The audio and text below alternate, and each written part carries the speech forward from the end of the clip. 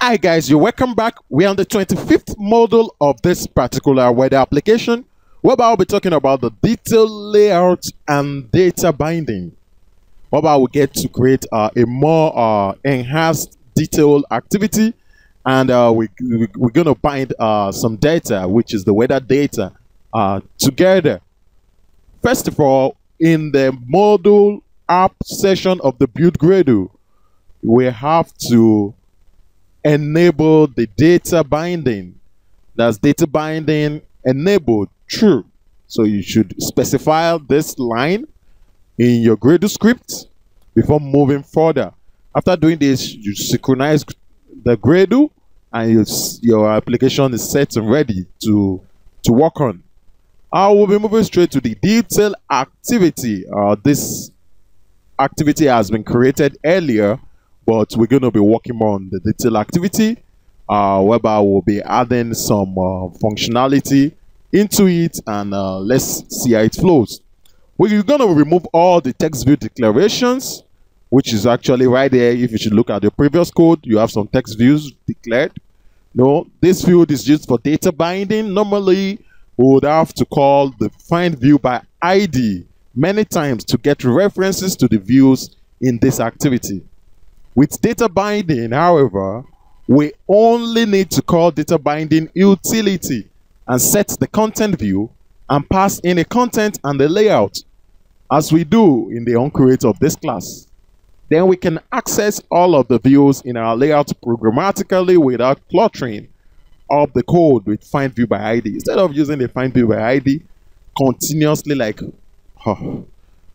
with the use of just the data binding util set content view and calling on the context and the layouts, you get you set. So let's see how everything flows. You declare an activity detail binding field, which is called the mDetail binding.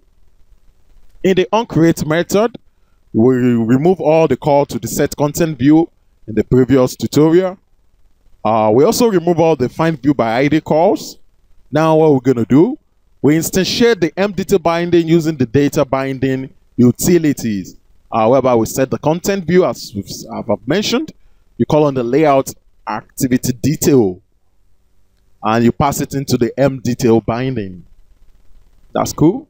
Let's see what else we get to do. Right inside here.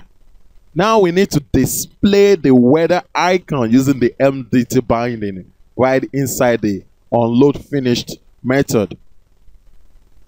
You read the weather condition ID from the cursor, and provided by the open weather map, which is actually this. So we also need to display the date, still based on the mDetail binding. Can you notice where we get the weather icon? All right.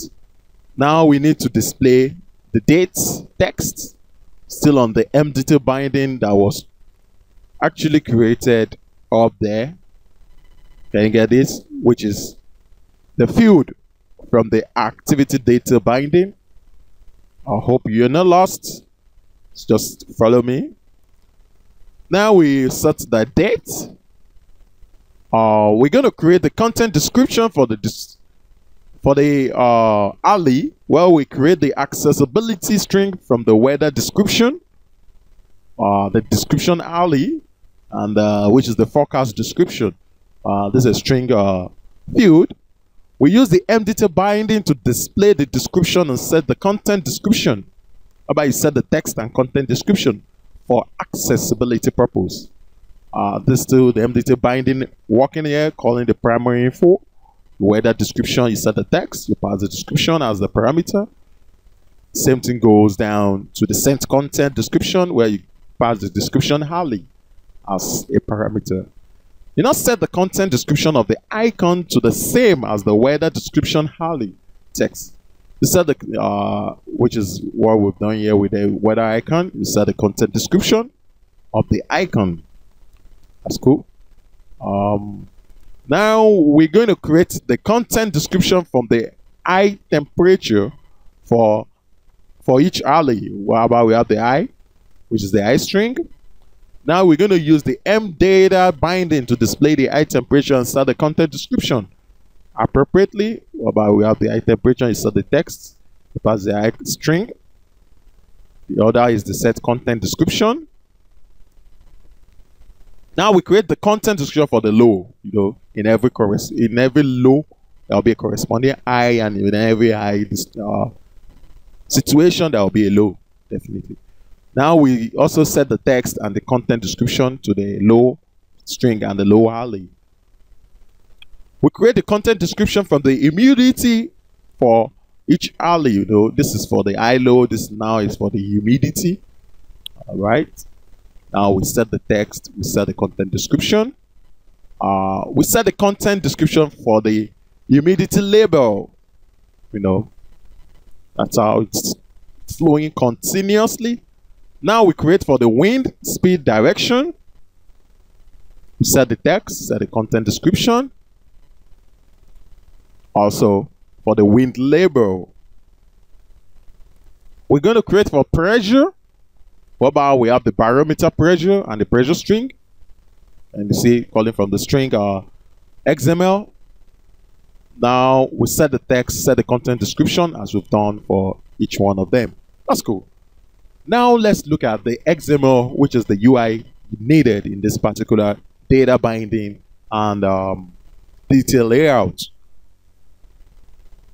We have the primary weather info XML that's found in the layout file, layout folder, which is the XML, the primary weather info XML. Let's get to look at what this XML is all about. You create a layout called the primary weather info, and you surround the entire layout with the layout tag for data binding. You need to surround this with this layout tag.